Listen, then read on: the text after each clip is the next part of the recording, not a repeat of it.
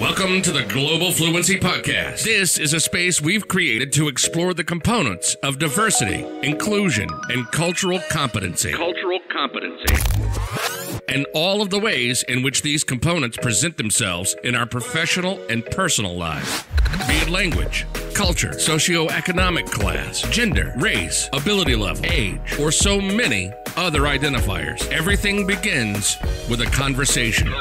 Join us in this space where we seek to empower, educate, and uplift by creating authentic conversations on issues that affect us every day in every way. We look forward to you joining us in our discussions with everyone from thought leaders, diversity and inclusion strategists, students to CEOs in the corporate, education, and nonprofit sectors. Let's discuss how we can better understand differences and leverage commonalities. Let's do away with political correctness, explore ideation, build community, and create allies. Let's start an authentic conversation. This is the Global Fluency Podcast. And this is Bertine Crevecoeur West. Hello, and welcome to another episode of the Global Fluency Podcast. My name is Bertine Crevecoeur West, and I'm delighted to be your host. Today, I have with me a very special guest, Phil Pelucha. Phil, can you say hi to our guest? Hey, everyone. Hope you're all doing really well. Do you know what? It's an absolute pleasure to be here. So thank you for inviting me. Well, I'm delighted to have you here, Phil. Thank you so much for being on the show today. So I'm going to tell our audience a little bit about you. So Phil Pelucha, host of Billionaires and Boxers and founder of BIB. So BIB Media? BIB Media. BIB Media, a business consultant known to many as the Fixer and to others as Teddy, due to surname meaning. The right-hand man for broadcasting, coaching, recruitment, and branding to some of the most successful businesses in tech, from startups to Fortune 500 organizations. As a business mission statement, Phil introduces people with amazing skills and potential to amazingly talented people with the potential to unlock anything. So Phil, once again, welcome to the Global Fluency Podcast. Thank you so much. It's great to be here. So, and I thank you also for the time difference that we're having, because you are joining us today from the UK and I am in Atlanta. So this is one of the reasons why I love podcasting so much. It brings people who are so far away right in the same space in a second to have wonderful, meaningful conversations. Absolutely. Well, in fact, I'm supposed to be even further away. I'm supposed to be in Cape Town, but I got stuck in the UK due to the lockdown. Oh my gosh. So just trying to make a plan and make do whilst here. But do you know what? We're getting into summer, so it could be worse. It could be. So but I understand you. I'm grateful though that we do get to be where we are, even though we all had other plans, right? Absolutely. But you know what? There's a reason for this. And I know it sounds like such a strange thing to say, but there is genuinely a reason for all of this. I felt like we all needed to stop, reset, take stock. I mean, how many of us have put things off that we wanted to do because we didn't have the time? Well, now there's no excuse because you've got nothing but time. Absolutely. I agree with you 100% on that. I tell my friends in particular, when they're kind of, feeling in a rut and going through this, why me, why this, why that? And I think, that's never been my approach to it. Of course, we had plans and those plans have to be reshifted. But I see this period, this evolution that we're going through together as just a time for growth, development, and an opportunity to broaden our horizons. And for me, I delved more into my podcasting, into my webinars. And so, it gave me a chance to really just dive deep. But at the same time, if you're with your families, as I am, you actually have time to dedicate to, your kids' education, and then you spend more time with your spouse. And I mean, that in a whole day can be a lot, but it shows us what we're capable of doing. I agree. I wholeheartedly agree. And for me personally, this period, I've spent the last week at least, if not the last 10 days, on the phone to just the most amazing people every single day. And I include you in that. And I'm meeting some incredible people from around the world that I can be inspired by and empowered by, and hopefully do the same for others. So I'm loving this period. I mean, if anything, people now have more time to stop and talk, and some incredible things come out of. But you put two amazing people in a room together, and amazing things are going to happen. Absolutely. And too often we don't have time to go into a room together. And as I say, now we have time. Yes. I can't wait to see what comes from this. Indeed, indeed. And I dare say, for those that can, because, with the world being an equitable place as it is, right? Yep. The question is for those that can, like you and I feel like this is a way for us to not only show allyship, but extend a privilege that Yes. somebody else might not have. So somebody else may 100%. not have time to record, but they can have time to listen and engage their intellect, right? And I think 100%. this is one of the reasons why I love having a podcast. And I say all the time, at first it was, to just expand my horizons, expand my networks. And it's become, it started as something where I wanted to help educate others, but really it was about educating myself and meeting other people and just learning more about the world in which I'm a part of, So I always say live locally, think globally. Right? Yes. And you and I have talked off air about just our experiences in the world. And Yes. that I think could have been another podcast episode because, what should have been like a call that lasted for a few minutes ended up being this wonderful conversation. And I was really like, was. I need this guy on the show. So no, it really was. I felt the same. And I love it when things like that happen. A 15-minute conversation turns into 90 really exciting minutes. And totally. That's what these things are all about, right? That's what makes this so special. And a good friend and mentor of mine said to me recently, he said, you need to learn how to talk to different people. So you're talking about coming from a place of privilege. And I'm not sure about your background, but I certainly didn't start off that way. Me neither. You had a very, very poor kid mentality. And I think that's fair to say. That was my environment, and I was far more statistically likely to go to prison than I was to be where I am today. And the thing that really resonated with me is that he summed it up perfectly. So I'll tell you what he said. He said, when you've earned more than $50 million, you don't do things for money anymore.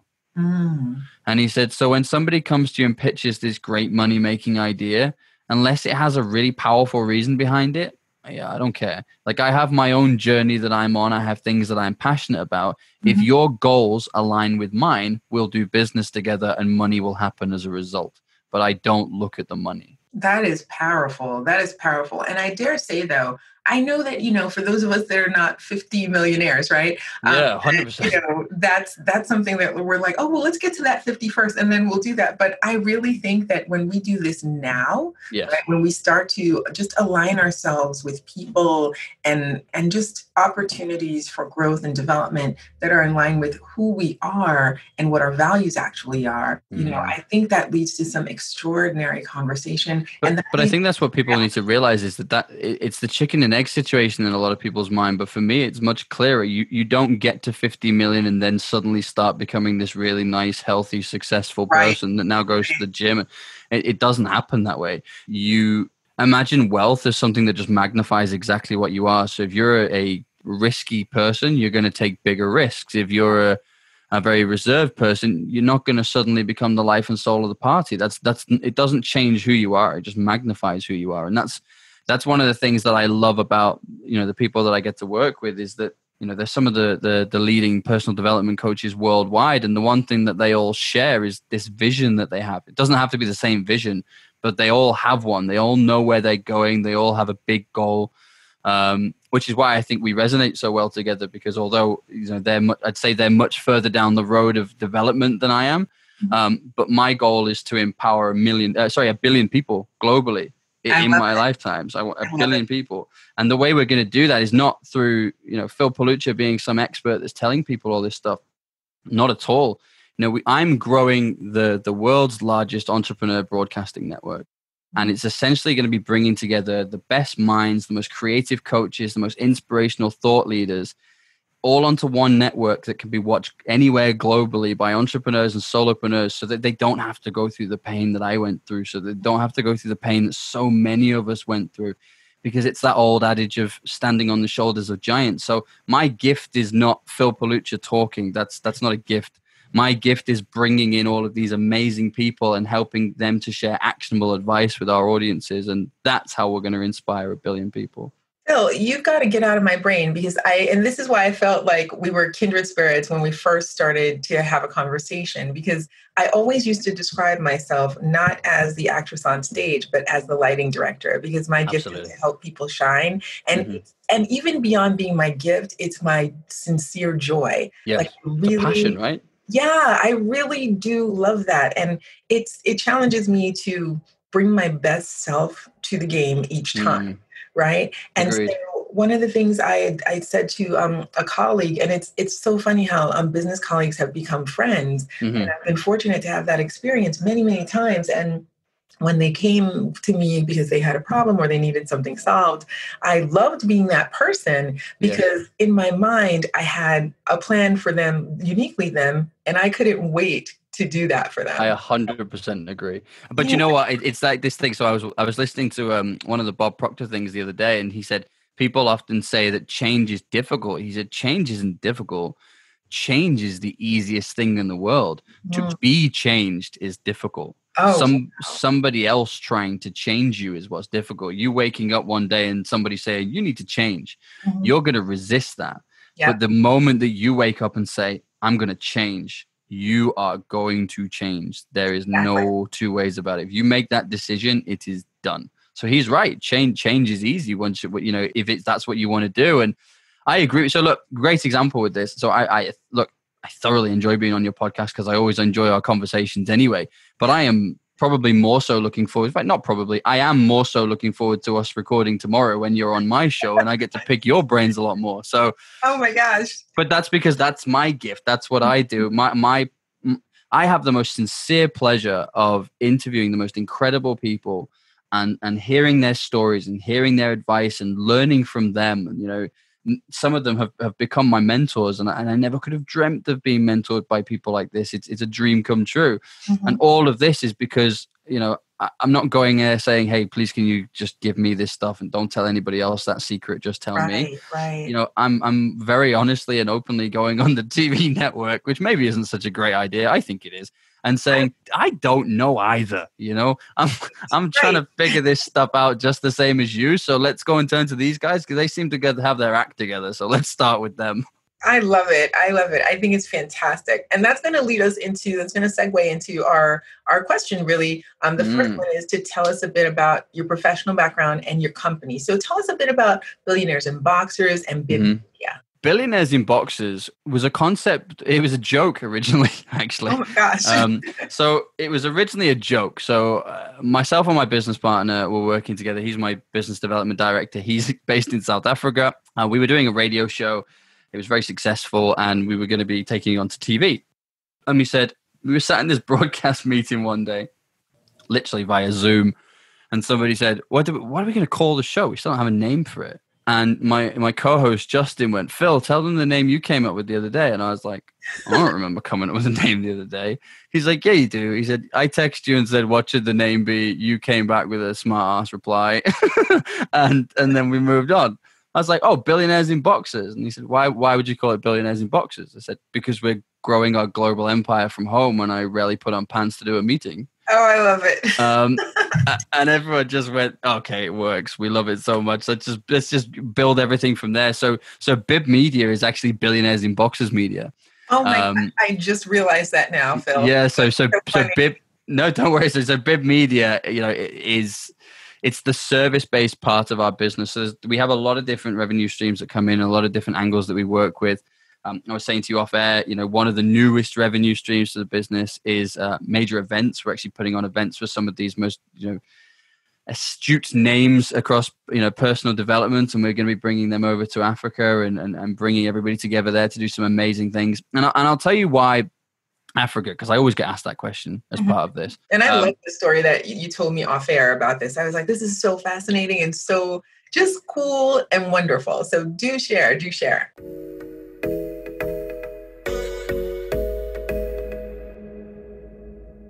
Now we would like to take a moment to thank our sponsor. Westbridge Solutions is a professional training company focusing on diversity, inclusion, cultural competence, and soft skills trainings. Westbridge Solutions offers a variety of innovative training courses, both in person and online, live and self-paced. Their clients include corporations, government organizations, healthcare organizations, the nonprofit sector, universities, and individuals such as yourself. Through their rigorous training programs, trainees learn to understand differences, leverage commonalities, and achieve organizational, professional, and personal actualization. To learn more about Westbridge Solutions, please feel free to visit their website at www.westgrouptraining.com or follow them on social media on Facebook and Instagram. Westbridge Solutions, empowering professionals for success.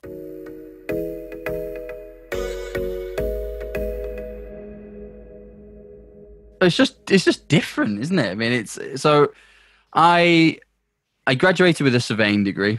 I'd been in sport in the early part of my life, and there was kind of two sides to my life, if I'm honest. There was the educational side of my life, which was then going to lead into sort of real estate and surveying. And then there was the fact that I couldn't let go of the fact that I still wanted to be a football player, soccer player for you. I'd done really well all throughout my teens and played for some sort of major sides. And then I got medically retired because I kept fracturing my shin bone. And that was the end of that dream. And suddenly you very quickly have to grow up when you realize that Liverpool aren't going to call. That's not going to happen. You know, they might call me to let me know I left my wallet in the stadium, but that's as good as it's going to get. Phil, I'm still waiting for that call for myself, so I don't want you to feel bad about that. No, do you know what? I don't, because if that had have worked out for me, I probably never would have met my wife. I wouldn't have my daughters. So everything happens for a reason and when it's supposed to. That wasn't my path. So in a way, I'm glad it didn't happen because it wasn't supposed to happen. Exactly. And if it had have happened, you know, my life would have been very different, and maybe it would have been fun, but it certainly wouldn't have been fulfilled. I mean, could you imagine making a decision when you were, you know, many years ago, because I know how long you've been with your partner, and you know, many years ago, you two, you know, met, and instead you decide, you know, actually, I'm not going to go to that college. I'm going to go to this one instead. Right. You never meet him, and that relationship never happens. That friendship never happens. That childhood never happens. That happy home never happens because you made another decision. Taking you through a journey. Oh my! God. So it's crazy, isn't it? So when you think of it that way, I used to. I mean, when I was younger, I used to really begrudge. I mean, I was kind of in my 20s drinking in a bar, like I could have been someone. Oh no! I was like, this is horrific. I can't do this forever. Right. But I wasn't ready to let sport go. So as you can tell, I like to talk. So I went into sports broadcasting, which I loved because it was just a great opportunity for me to talk about the thing that I love. And actually, because I played the game for a while, I had some pretty useful insights. And fantastic combination of both. That's great. It was so strange because my career was basically running two parallel lines that were not connected in any way, shape, or form. Until podcasting happened, because I started sports podcasting. I grew and sold a couple of those, and I thought, I wonder if I can do this for business, because by this point, so I'll tell you how Africa happened. That's how all this fits in, right? So I graduated with this surveying degree, and the global property market fell off a cliff. So I was a valuation surveyor at the time when nothing was being built. So, wow. You know, that's not great, especially considering, you know, everybody knows that you go to university, you do your qualification, and then you join the real world and have to learn how the job actually works. Mm-hmm. So I'd never done that. I had no idea how the job actually worked. What I'd done is I'd been a branch manager at an estate agency, sort of a real estate brokers, putting myself through university. So I thought maybe I'll stay in that field for a bit, make some money. But I ended up being offered this sort of 3-month internship with the second largest property company in South Africa. And it was a job in Johannesburg. Mm-hmm. And I recently met a girl on Twitter that I'd been talking to from Johannesburg. And I kind of thought, that's funny, because up until a couple of weeks ago, I'd never even heard of the place. Wow. So now I'm hearing about it twice in the space of a couple of days. So I thought, well, this a go, see what happens. Mm-hmm. I went. The 3-month contract turned into something far more senior. I ended up staying in Africa and ended up becoming a head of real estate for the continent for a massive property company down there. Lady on Twitter became my wife. Yeah, in fact, she became my wife very quickly. I think we got married about 8 months after I met. I love it. Yeah, so it was very quick, very, very quick. And when it's right, it's right. You know, I never understood when you find something that fits and it's perfect. Why delay? Why?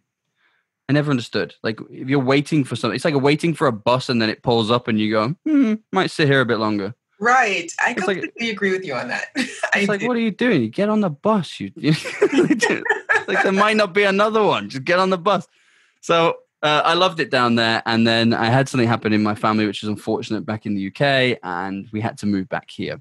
Mm-hmm. And I was really disappointed with that because I loved Africa. I love Africa. my daughters are both mixed race. They're both dual nationality. I'm very proud that they're as much South African as they are British.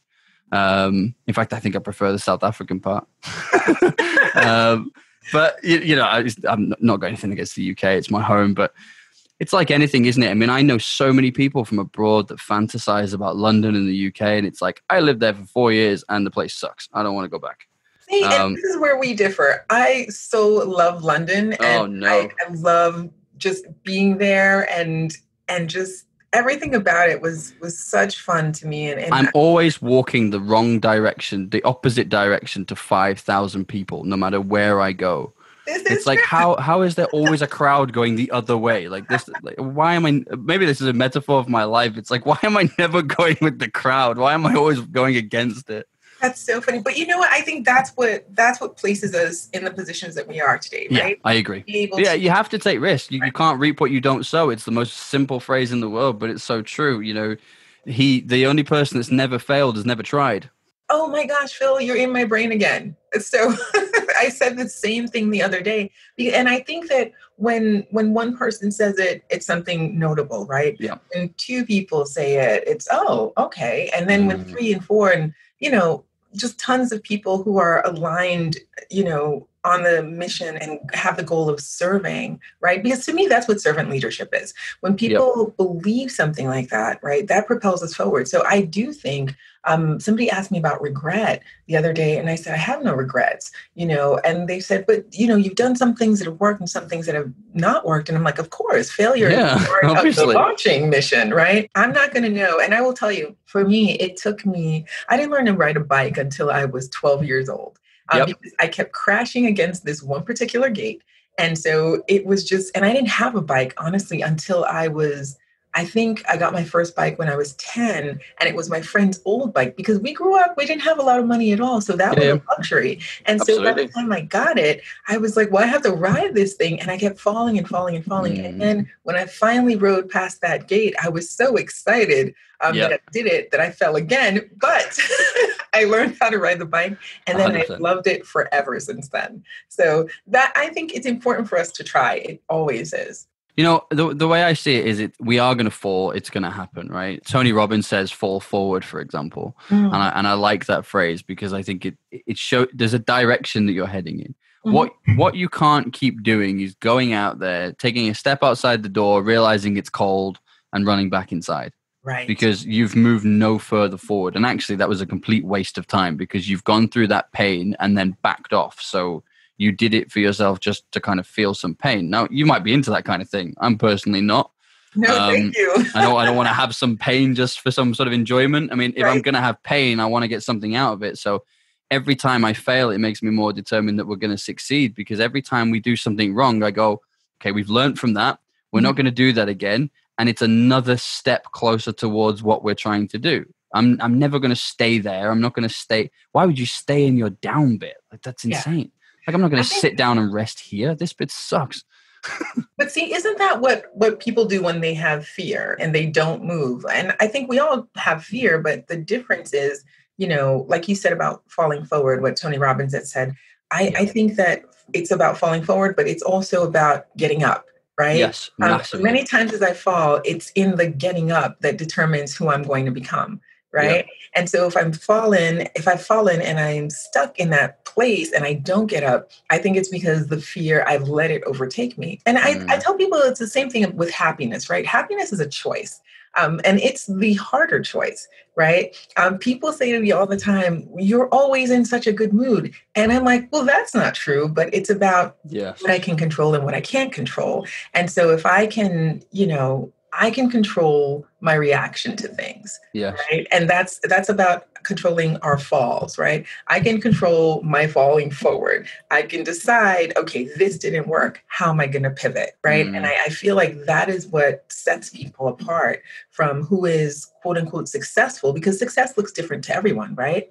Agreed. But like, who's successful in their lives? And for me, that looks like joy, happiness, family, right? The same resonates with you. And so I think it's really important that when we have that, we remember what that is, and we want that for other people. So I think that's where the servant leadership in you comes in. Like, that's what I always feel when I have a conversation with you. And I feel like that's what helps you be so successful, is that you want to shine that light on others. And I think that's why the light is also being shown upon you. Do you know, it's a lovely thing for you to say. And actually, one of the things that I think it has been really nice is that these people, you know, again, I include you in this, these people who I admire and I aspire, and I think they're doing some really incredible things, are paying me compliments. And this actually came about because of a really significant change. It was a quick change, but it was a very significant change. I had a real anger problem, a serious anger problem. I had a very short fuse.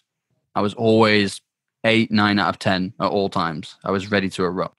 I can imagine that now. I couldn't. To the point where my friends used to think it was funny to prod me just to see how far I'd react, because they knew how quickly they could do it. Like, if they were bored, they just do something to annoy me. And they're awful. It could be just something as simple as sitting next to, like, I'm in the middle of two people. I remember this specifically. We're in the back of a car, middle of these two people, and this guy goes, "So you know who my favorite player is? It's this guy. I just think he's amazing." And it was somebody who I really disliked, and I just sat there for about 3 seconds and started shouting.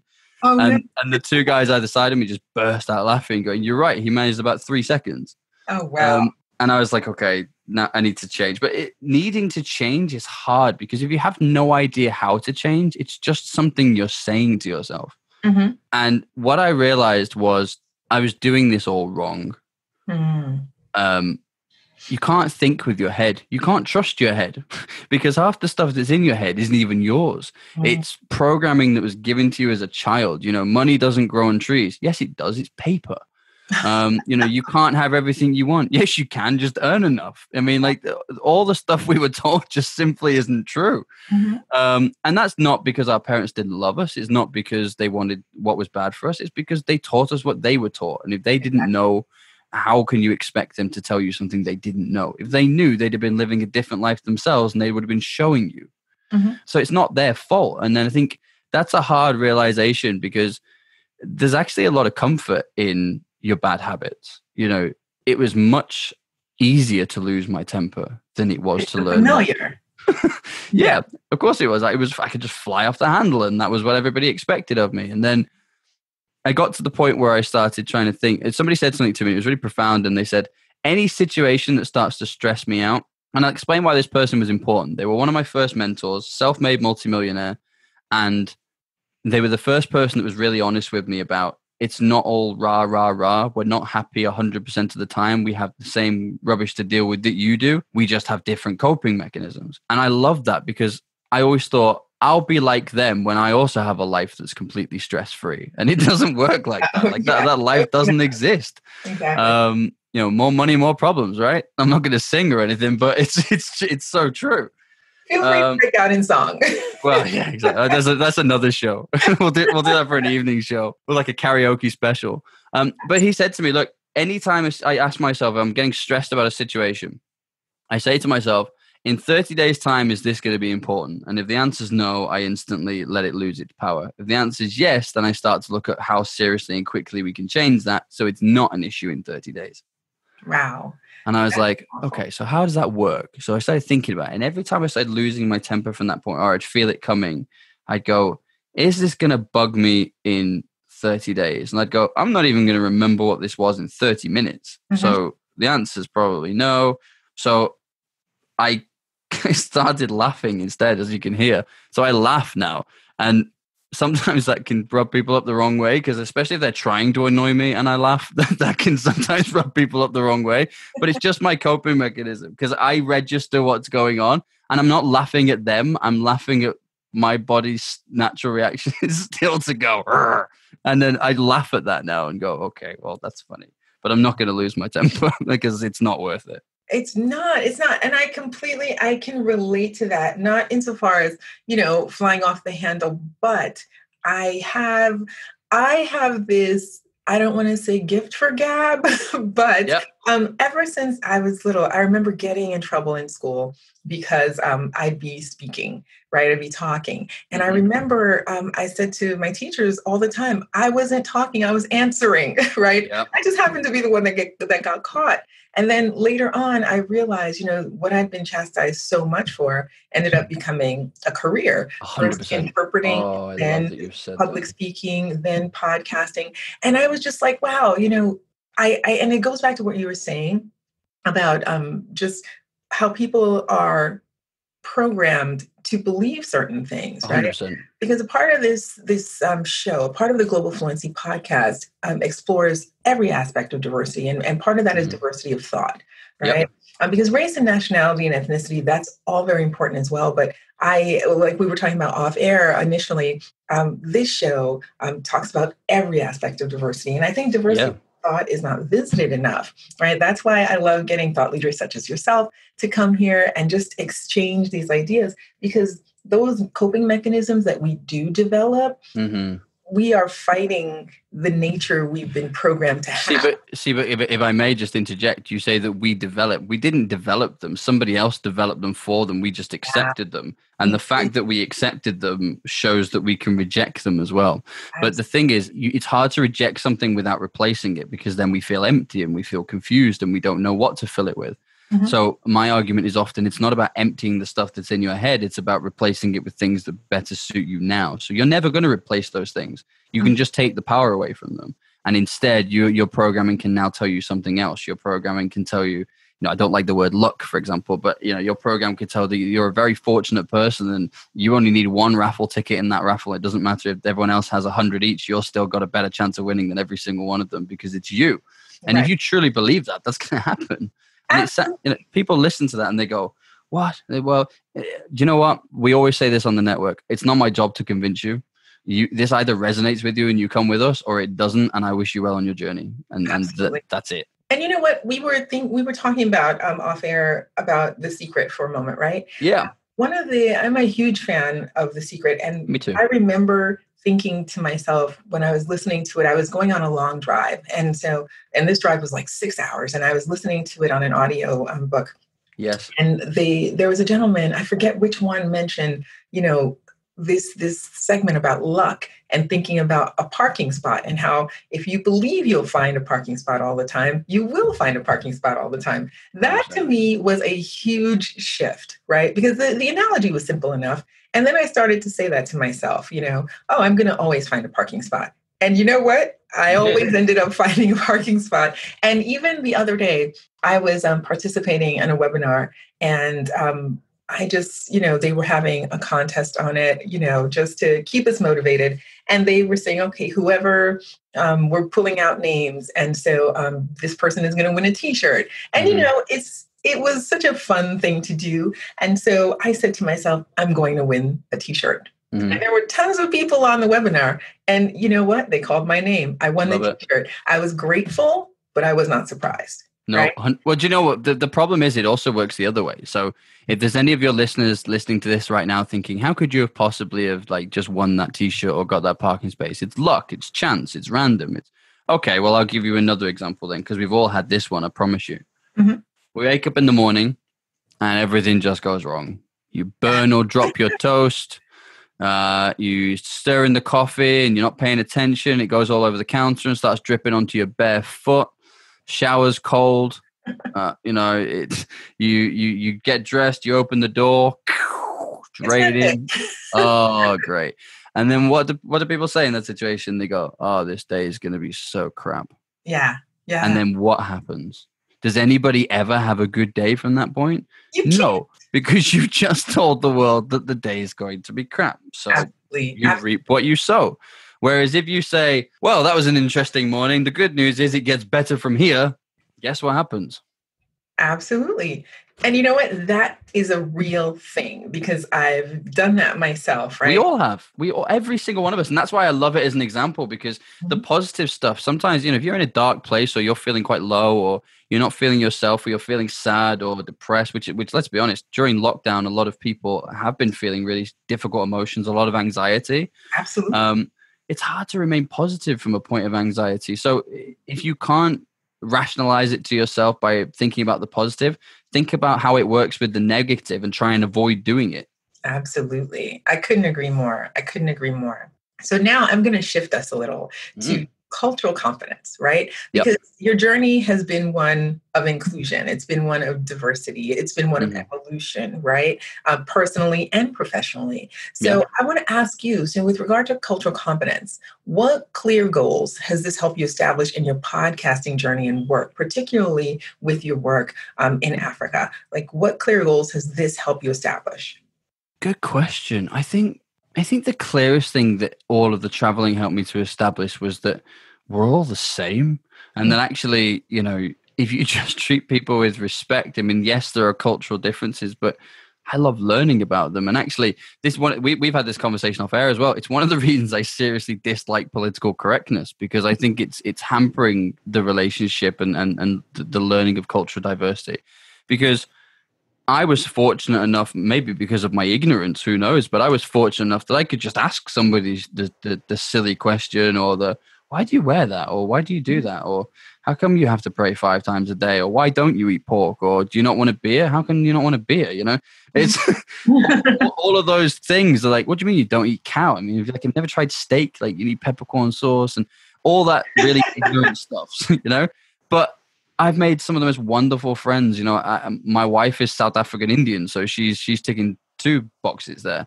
My children are a mix of me and obviously of my wife, and I've got most of Europe plus loads of Ireland and 4 centuries of Scouse, Liverpudlian in my blood. So my children have probably one of the most interesting mixes in the world. And I love that. I absolutely love, and I love that they have so many different cultures to explore and so many different types of, you know, foods to eat, places to go, people to see, people that they can relate to. Because one of the hardest things about growing up where I did was I didn't relate to people that I was around. So I'll give you an example. I felt like I was trapped somewhere in the middle of the Atlantic. I used to use that example a lot. Wow. Because I'd say, I don't feel as Americanized as Americans. They're like a bit too rah, rah, rah. But I'm not the introvert Brit. I'm the loud, outgoing, bashful one that they say, you'd enjoy America. Right. And I was like, well, where am I supposed to be? Because this doesn't fit. And then I thought, well, and at that time, let's be honest, we basically, at this age, we're just looking across the channel. I was thinking, well, maybe I'll go to the States then. And then I ended up going the other way entirely. And because of the footballing career, I ended up going out to Hungary to do some playing originally and then some coaching out there. And I was coaching at football academies where some kids spoke broken English, most kids spoke no English. And I fell in love with them. And I fell in love with the culture. And I fell in love with Budapest as a place. And I remember standing in a museum, you know, and I don't mind admitting this. I remember standing in a museum in Budapest, reading about what had happened to it during World War II and how it had been really hurt and the city had been destroyed and, you know, millions of people were taken off to concentration camps. And I just remember standing there crying that this beautiful place that I love so much had been through so much pain. And I remember thinking at the time, like, how can I feel so much emotion for a country that's not even mine? Like, how can I feel so much like love for a people that just they're nothing to do with me? Like, they're not my people. So the way that we were brought up is, you know, your nation first. And even before that, you know, in the States, it's more sort of state by state behaves in a certain way. You know, in the UK, it's city by city. You know, the biggest rivalry in football, in world soccer is Liverpool, Manchester United. I was just thinking about those 2 cities. Well, what most people don't know is that they're 30 minutes apart. Wow. I mean, I live in a place at the moment that is smack bang in the middle of both. I could get to Old Trafford and Anfield in 15 minutes from here. Oh my gosh. You know, this is the biggest rivalry in sport and they are just on each other's doorsteps. And we speak differently and we behave differently and we have different morals and we have, you know, it's completely different. And you start to think, well, how can anybody ever relate with foreigners? We can't even relate with each other, you know. And then you've got the north-south divide where northerners don't like people in London and people in London don't like northerners. They think we're all bonkers. North of the Watford Gap, you know, the oxygen gets thinner or something and we all just get a little bit crazy. I don't know what they think, actually. Hopefully not that. But you think to yourself, well, there's no way we're ever going to be able to get on with foreigners. That's how nationalism happens, because people start going, well, that's the problem. That's why we don't get on with each other. It's always foreigners coming here and messing up the culture part. And I'm thinking, you're mad. Like, look at the history books. We disliked each other a long time before the foreigners were here. Absolutely. Absolutely. It's, you know what, I will say, I liken that to what is going on in the United States right now. I'm a lover of political science. I'm an adjunct professor of political science. Mm-hmm. And that's just always been a love of mine. It's what I went to school for. And so what I see happening with regard to what you said about political correctness, I completely agree with you.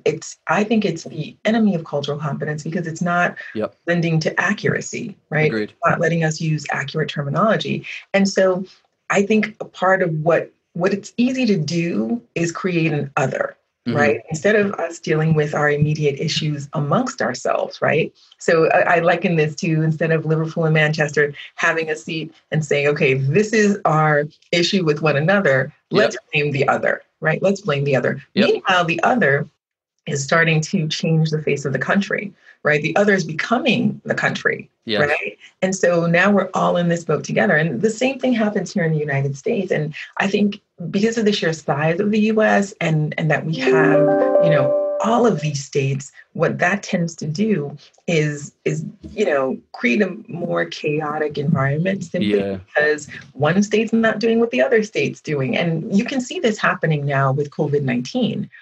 Different states, there are different rules. And so, if you apply this to a time even before the pandemic, you would see, I'll use, for instance, the right to marry. You would see that not every state allowed gay people to marry. Right. So first you've got a spouse, then you go on a road trip to visit your family, and now you're not married anymore. Yeah, that's crazy. Absolutely. Yeah. I thought to myself, the inequity and honestly, the utter lunacy of it all. You're not seeing the forest for the trees, because if you're married, you're married. Be married. 100%. Right. And so I think that's when we tend to kind of lose sight of what truly is important. So I love that you say that, you felt this kinship with people that were not your own. And I think that has a lot to do with compassion and empathy, right? Because you're recognizing suffering, right? And so you're acknowledging that suffering. And that has a lot to do with how we interact with others, how we perceive ourselves as well. And to me, that is where an inclusive experience begins. Because I say diversity is great, right? It's great to have different faces in the audience. But if they're not each partaking of the experience in the same way, then it doesn't matter. See, that's it. And I think you can't experience a culture until you're included in it. You can't study it from a book. It's not something that you can download off the internet and see what somebody's culture is like. You have to live it. And a great example I could give you for that is that I married into as I said, my wife's South African Indian, but she's from a Muslim family. And, they're not supposed to marry outside religion. In fact, I was raised Catholic, and neither are we. I mean, I would not call myself a Catholic anymore by any stretch of imagination, but that was the way I was raised, and that was part of my core beliefs as I thought they were. And we're very different, very different. I was the first white person to marry into that family. She has a large family, lots of aunties, uncles, cousins, all this kind of stuff, and they're all very close. And that for me was quite unusual, because I wasn't used to that whole, the African lifestyle with family where everyone comes together to eat, and it's all just like everyone's welcome. It doesn't matter whether cousins are coming or, you don't have to make an invite. You just show up. and if you're showing up unannounced, bring something with you. Yes, and I love that, because it's you could have, work, you come home and now there's 18 people around the house, and it's full of energy, full of love. And I adored it. But one of the things that you get to experience when you're included in that was, I never knew this before. Every time you visit an Indian household, they try and feed you. Yeah. It's like a thing. So when you're visiting like my wife's hometown, for example, and we're only there for a couple of days, so we have to visit like 6-7 people in a day. I mean, I say have to, we want to. I'd love to visit more. But But we go and everyone's like, oh, please just have some roti and have some this. And, oh, I've made you some biscuits. Oh, you must. I've just made them for you. And it's like, if only you knew that I've had like 8 lunches so far and it's 2 o'clock and I'm going to burst and, oh, that looks delicious. But okay, I'll just a little slice. Right.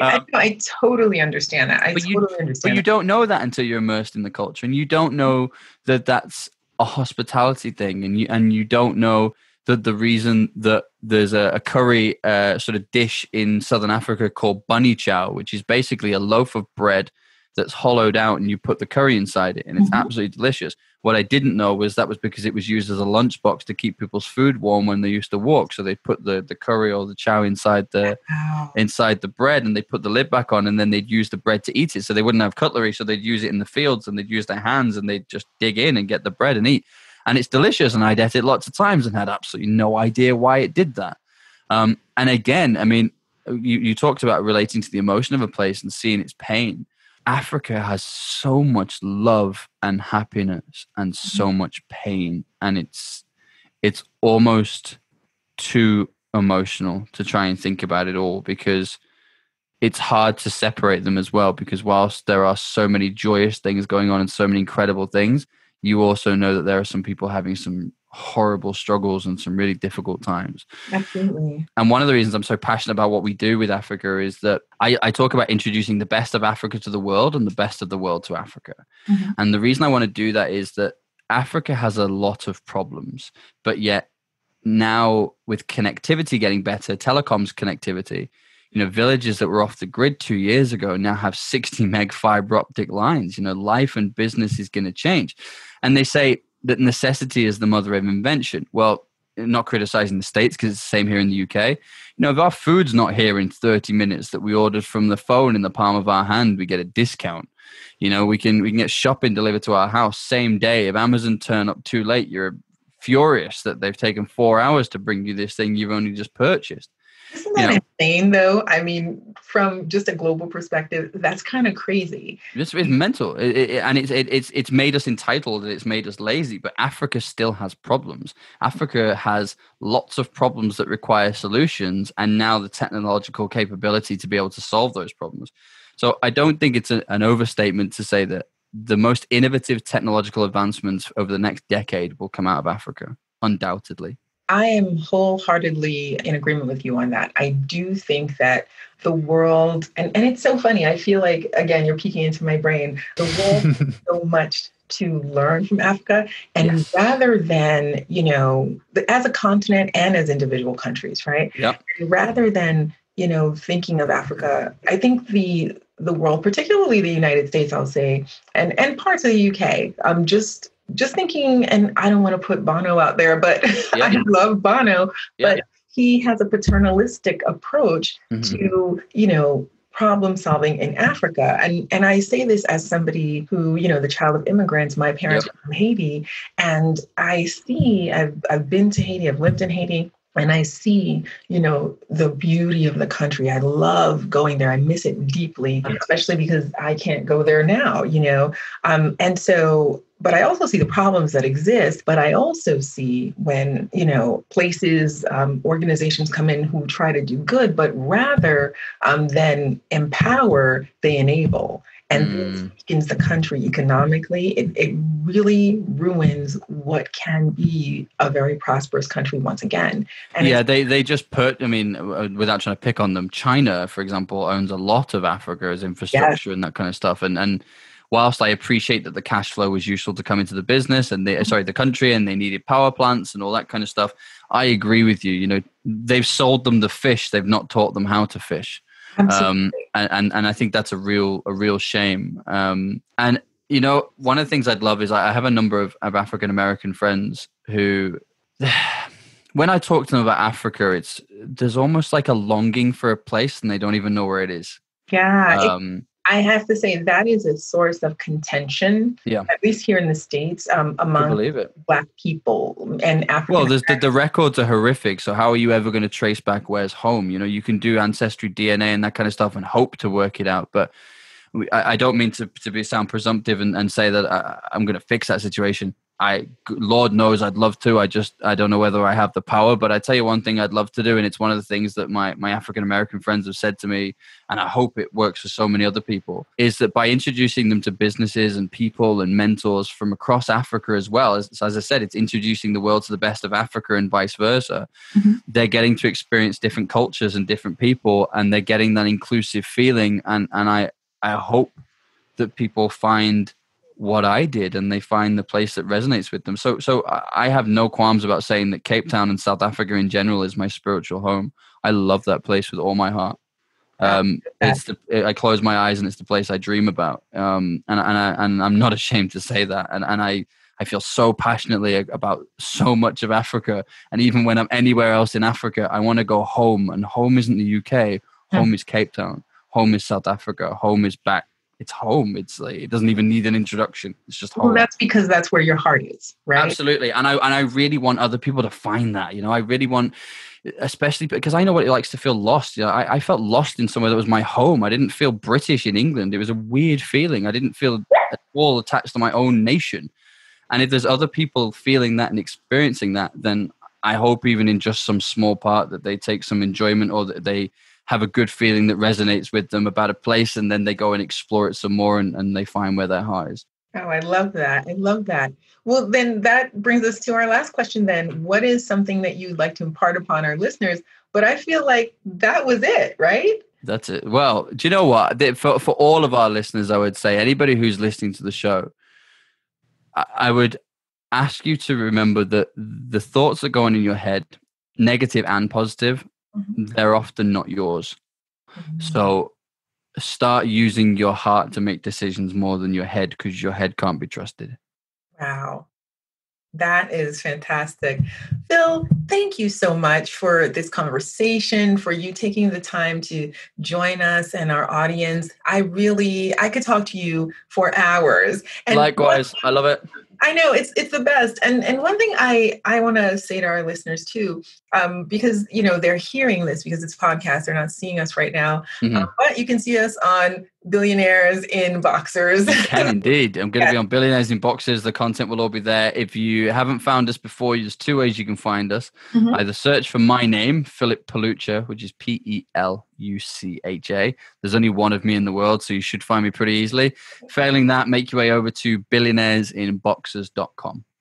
Wonderful, wonderful. So I want you guys to follow Phil really and truly. I think you're just going to love what he's doing, what he's discussing. It's a wonderful place for you to be. And especially if you're a thought leader, if you want to become a thought leader, this is how you do it. You expand your horizons, you expand your network, and really you expand what is being offered out there. So you expand your knowledge. And this is really a great way to do it. And so, one thing I wanted to mention is that, if you saw Phil and I, we don't look the same. We're different races, we're different genders.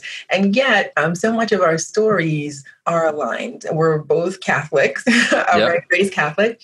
We're both, passionate about not only creating content, but sharing information, right? We both believe in servant leadership. We both have really awesome love stories with our partners, right?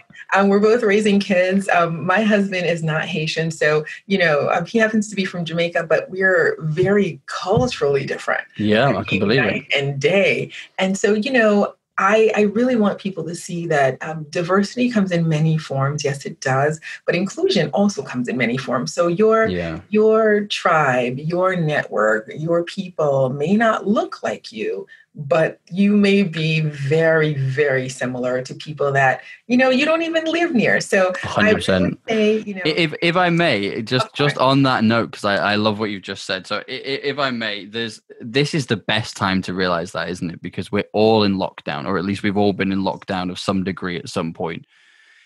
We've missed loved ones' birthdays. We've missed giving people a hug. We've missed socializing. We've missed exercising. We've missed going, doing the things that we want to do.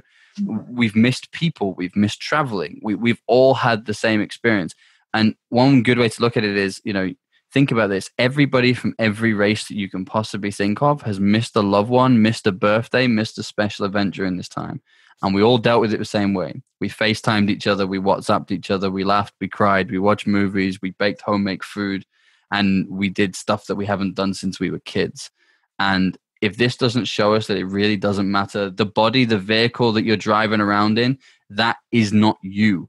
We are all the same on a spiritual level. That's just the vessel you're driving around in. And if you don't see that now, I really hope that something less dramatic as COVID-19 wakes you up. Totally. And I couldn't think of a better note for us to end on. So thank you once again, Phil Pelucha, for joining us on the Global Fluency Podcast.